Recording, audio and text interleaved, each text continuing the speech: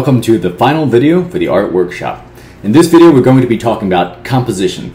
So when I'm talking about composition for beginning and intermediate students, I like to think about composition as the artful arrangement of objects on the piece of paper so that the viewer's attention stays on the piece of paper and doesn't drift off the paper. Okay? And so as we're talking about this, I wanted to give you an example of a composition that's really not so good. So what's happening in here is that the apple is cut off by the edge of the paper, the bottle is cut off by the edge of the paper, and then everything is scrunched up in the corner. And because the objects are cut off by the edge of the paper, the lines are also leading off the paper. And this takes the viewer's attention away from the objects themselves and makes their eyes just drift off the paper. So if we're to do this correctly, we would want all the objects more or less in the center, kind of like this composition right over there. And there are two ways of ensuring that this happens. The first way is to create this kind of shape.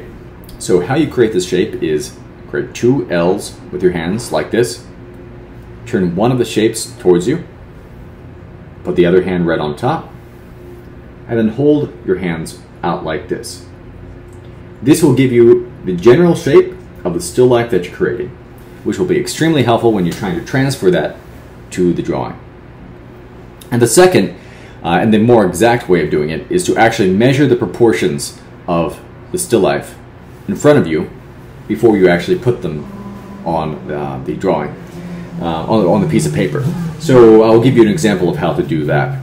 So when I was painting this painting, I measured the top of this teapot to the bottom of the composition right over here, and I measured how many times that measurement fit into this side of the lemon to that side of the cup.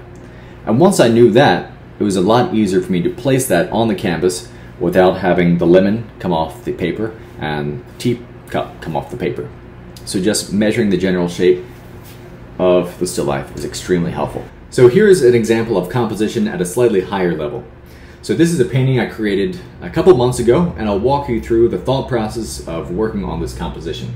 So in this composition I used color and shapes in order to create a piece that I thought was aesthetically pleasing but also helped tell a story.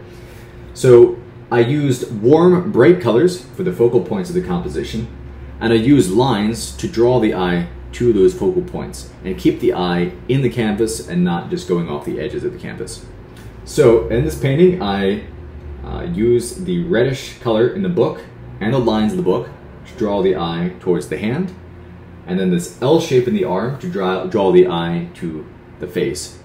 And this circular shape is really helpful in keeping the painting as a whole. I also used similar colors in the coat and the outdoors to help connect the two sides of the painting. If I didn't do that, if this were a bright summer day, it might look like the canvas is divided into two. So having very similar colors kind of brings the two sides of the canvas together. It also helps tell the story that I was trying to get across, which is a kind of melancholy mood of an older man in the winter of his life and the winter outdoors.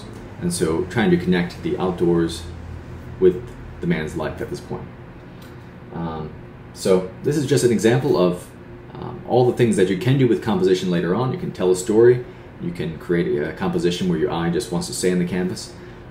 So yeah, things to think about later on. Well, you have a great rest of your day, and thank you so much for watching all these videos. Goodbye.